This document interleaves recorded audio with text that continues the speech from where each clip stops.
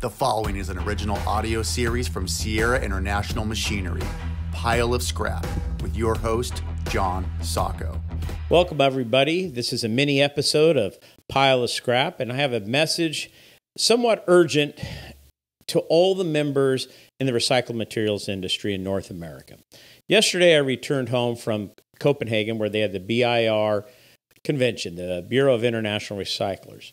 And so I sat on a panel on Monday afternoon with a commissioner from the EU, the European Union, and they were putting out their regulations for the shipments of our commodities in our industry, for iron, recycled iron and steel, for recycled copper, aluminum, paper, stainless, everything we process and more, right?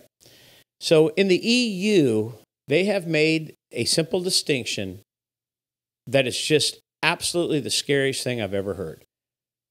That our commodities, our raw materials, is waste. End of story. There's no going back in the EU and changing the definition to a commodity. It is a waste. And because it's a waste, the EU gets to regulate everything about it. And it's gotten to the point that they're regulating where you can ship your recycled materials, your commodity. So if you're in the EU and you have a company and you're a processor,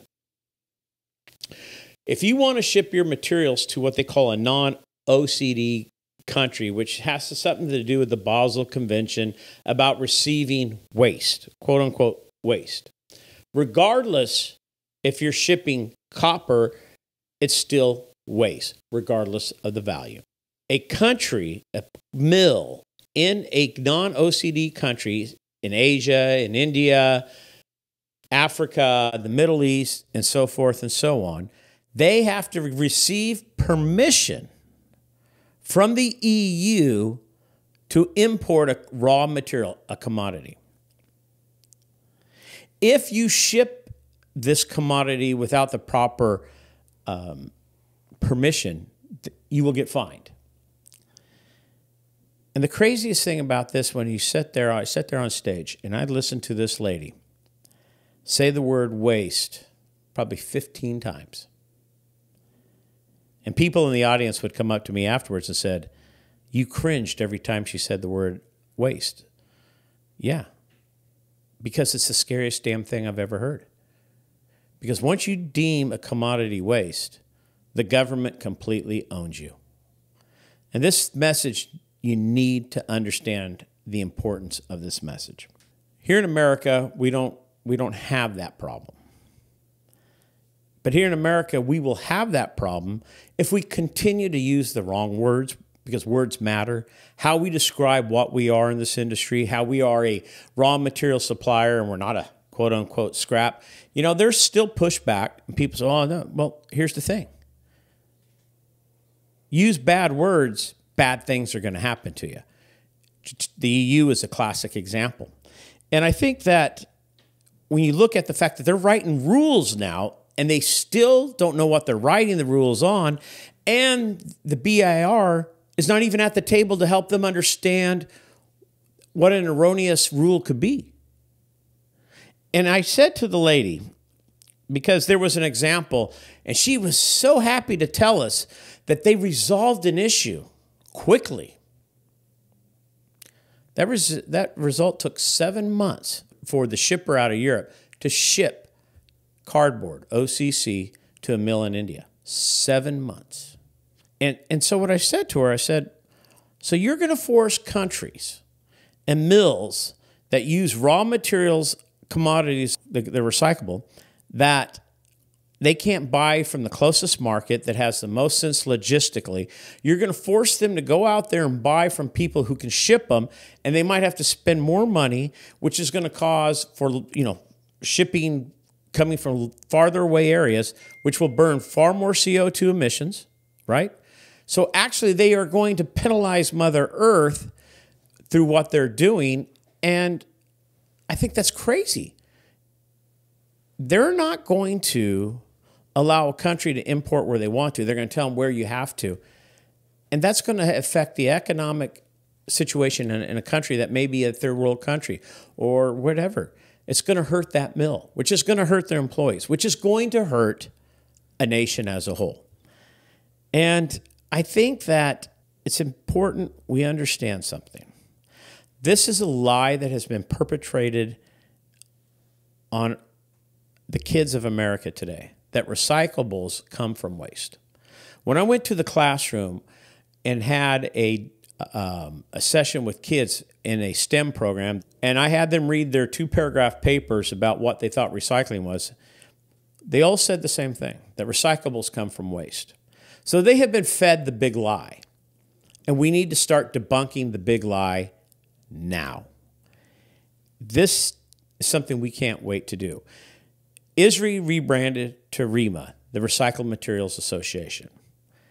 And I think it was a great move because words matter. But when somebody asks you who's not in our industry, what do you do?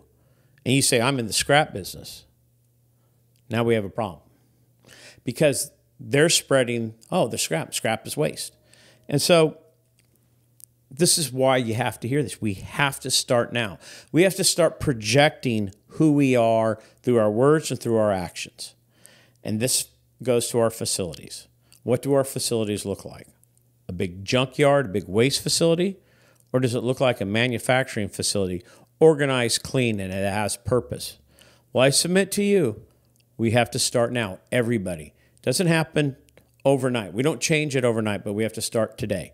We have to start making our efforts every day to project the image of who we are, what we post on the internet of who we are, and we have to keep the message going.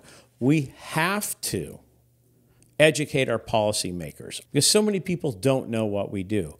The docuseries Repurpose that we did really helped change a lot of people's perception of our industry, but it's such a small segment. We've only reached 50,000 people, maybe 80,000 people. We need to start spreading the message faster and quicker. So, when people say, why is this important?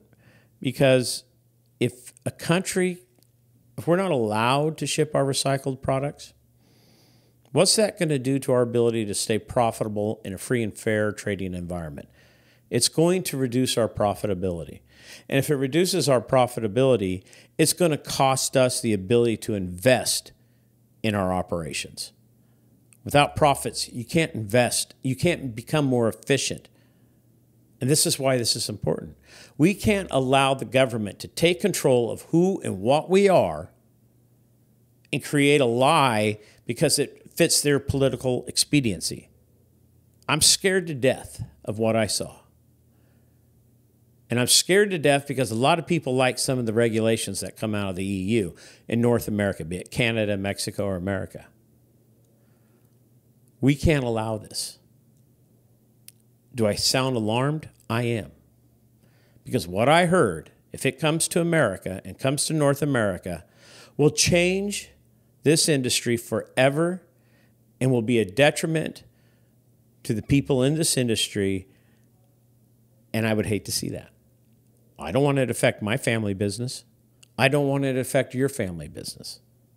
This is real. This is the truth. This is what is happening now in Europe. Let us not let it happen to us here in North America. So I want to thank you for listening to this, but be alarmed. Take action. Help change the narrative through words, through image, and through action. Thank you for your attention. Have a great day, and keep spreading the word about the recycled materials industry. Thank you. It's been another episode of Pile of Scrap. This has been a Sierra International Machinery original audio series. Thanks for listening. Please share this podcast and make sure to subscribe.